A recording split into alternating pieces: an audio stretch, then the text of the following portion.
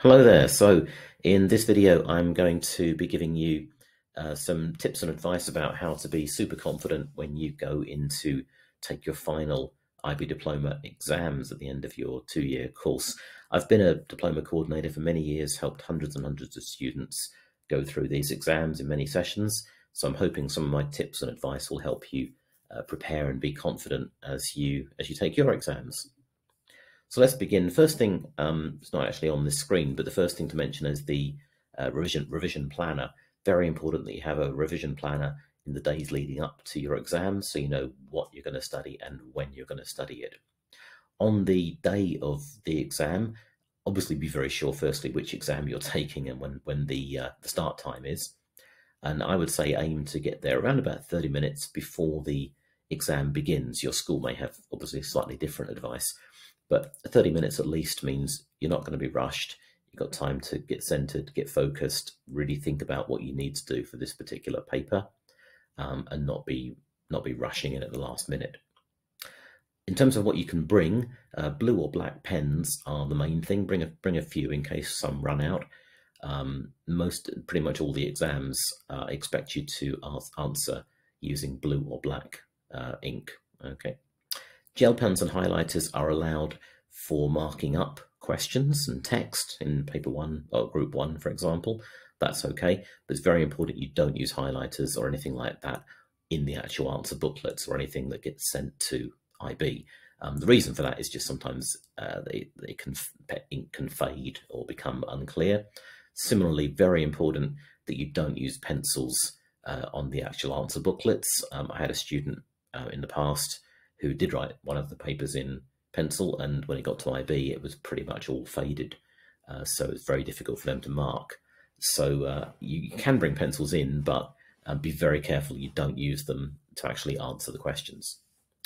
Basic geometry set, that's fine, that's okay. Calculators are okay for certain exams. Again, your coordinator will tell you which ones they are. If you do have them, they'll need to be checked by your teachers beforehand, so certain programs or apps have been removed, and then they'll be absolutely fine. Good tip as well is to bring in a couple of spare batteries for the calculators. Translation dictionaries are allowed for certain exams. A translation dictionary is literally just the word and then the word in another language. It doesn't have examples. Those are the only kinds that are allowed. Your school may provide them, or if you have one, show it to the coordinator, your diploma coordinator, in advance of the exams and see if they approve it. Okay, they're possible for some exams, but certainly not all subjects. Okay, moving on. Some other things to focus on: what you're not allowed to bring in. Cannot bring correcting fluid or Tipp-Ex or anything like that. Whiteout, definitely not allowed. Water bottles are allowed, but you must remove the labels. The labels are not allowed in. And also food. You can't bring food in unless it's for a medical reason. You'd need to tell your coordinator in advance. Mascots, some people bring in lucky mascots. That's okay. Again, do need to pass them to your coordinator as well, just to check they're okay. Now, when you go into the exam, it'll be a fairly strict type of conditions, and the aim of this is to make sure that every IB student around the world doing these exams has the same kind of experience. Okay. So that means there's a few things that will happen. Firstly, there's no talking and no communication of any kind, body language, signals, thumbs up, that kind of thing. No looking around, don't communicate in any way with other people in the room. Just get seated, focus on what you need to do, and get on with it. Very important about electronic devices. You can't bring your smartphone or anything like that, or smart watches, anything like that, are banned from the exam rooms. And indeed, if you have a bag with you, it should be in a separate room from where the exams are taking place. If you have a phone on you, even if it's turned off and you don't declare that during the exam, that can be a big problem. So make sure phones and everything are away. Okay, now starting the actual exam, when you come in, there'll be a few bits of paper on your desk. First one will be a blue cover sheet. You may not have seen these if you've done mock exams, because IB pre-prints these for everybody individually and sends them out just before the exams begin. So the blue cover sheet will have your name, candidate number, the subject, the level, higher or standard level, and the basic information about yourself for this particular paper. Make very sure that you have the right exam in front of you. These are usually pretty accurate or very accurate. It's very rare that these are incorrect, but if there is a problem, then you need to put your hand up and say, for example, sometimes you have higher level and standard level exams going on in the same room. If you're doing standard level, make sure you get a standard level question paper, for example. You'll also get some answer booklets. These are A4, four-sided, four-page leaflet booklets. These are generally where you write your answers for a lot of the exams. There's no scrap paper, so if you need scrap paper, you just use an answer booklet and then cross a line through it when you're finished. Question papers as well.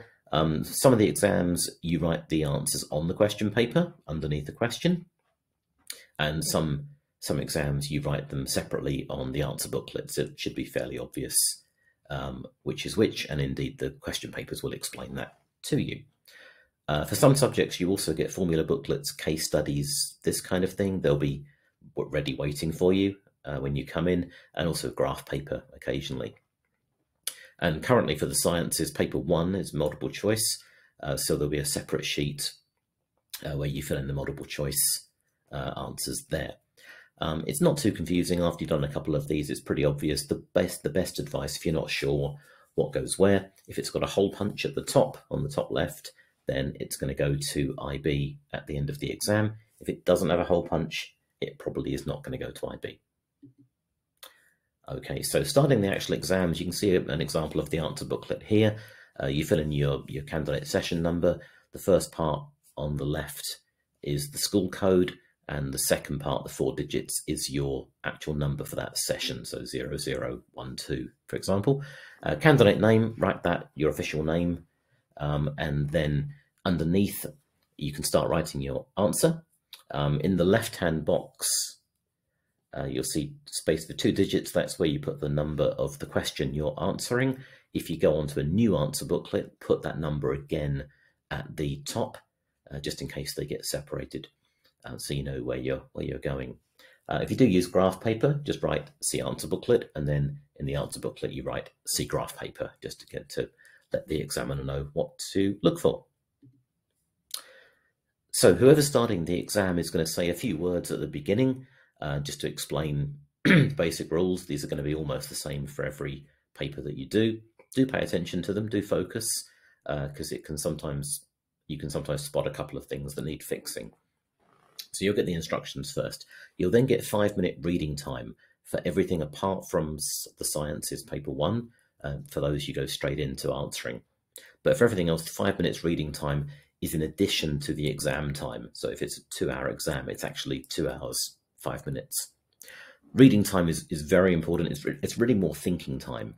It's a chance for you to flick through the questions. You can open up the question sheet, have a look at the questions, think about the ones you want to answer, think about how you want to answer them, that kind of thing. You can't highlight, write, or refer to a dictionary during that time.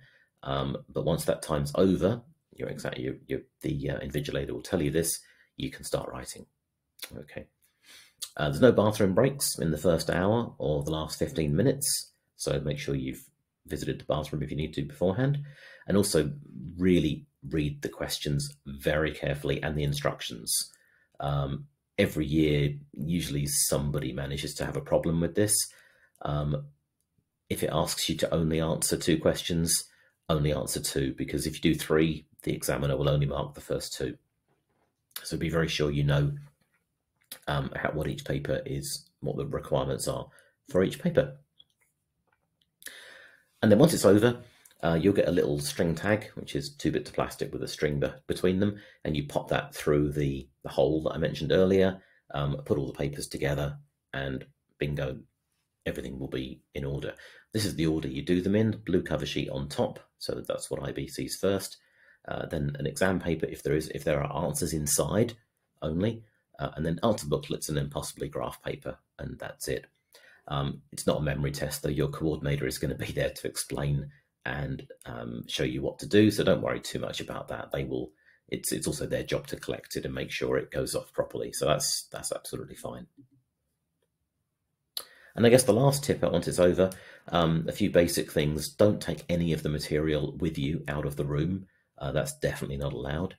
And in general terms, focus on what you did well rather than what you maybe had a problem with or didn't show.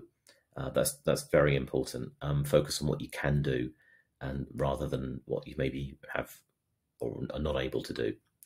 One of the other rules is you're not allowed to discuss the paper beyond your own students, your own cohort, your own group of students for 24 hours after the exam. That's very important these days. And in general, just try, it's very difficult to say as well, but move on as quickly as you can. Try not to dwell on, oh, if only I'd done this or I'd said that. Very few students come out of the exam thinking they've nailed it completely. Do the best you can, answer what you can. You'll get credit as much as possible for that, rather than worry about what you should have said or could have said. That's not so productive. And there'll probably be another exam around the corner. So try and focus all of your attention and your energy onto the next one. All right, there we go. I hope that's been of use to you. And if you are taking these exams soon, very best of luck to you.